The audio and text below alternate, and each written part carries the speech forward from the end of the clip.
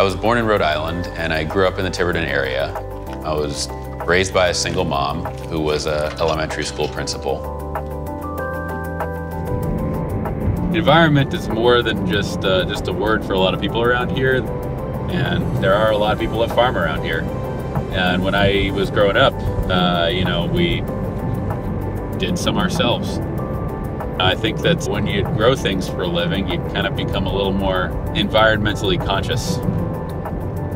Just living in a farm community helped to give me a little bit more of a respect for the environment.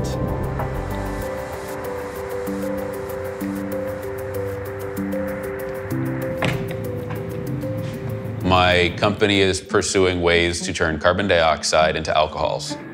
We're targeting both electrochemical and thermochemical approaches for conversion.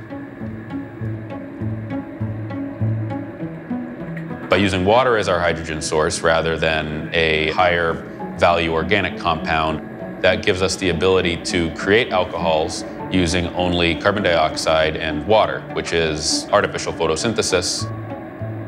The technologies that we develop can do this at higher volume than most other people have developed. The company's ultimate goal is to deploy carbon dioxide reduction technology globally. A lot of different commodity chemicals that exist today, they come from petrochemical-related sources. We're literally making different products out of water, carbon dioxide, and electricity or light. There are fewer impurities and fewer potentially hazardous substances in a lot of the alcohols that we produce because we're building them up one carbon at a time rather than breaking down a larger petrochemical byproduct.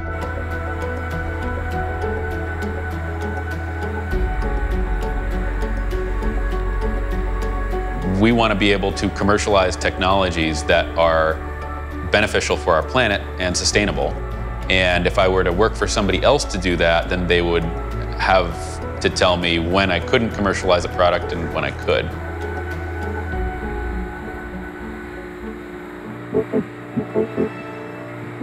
In this startup, I've had to learn how to do research at the same level you would expect from a research institution, but on essentially zero budget.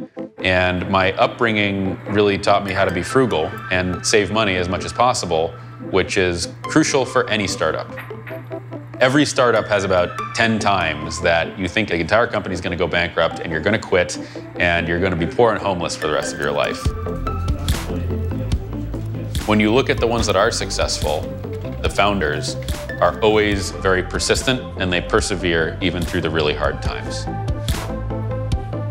The biggest barrier between people and their dreams is just actually going out and making it happen. For us, a big differentiator is that we're willing to take our science and apply it to a lot of different opportunities that maybe other people wouldn't. We're taking a lot of risks, but that's what a startup is about, taking a lot of risks, and if one pays off, then we're successful.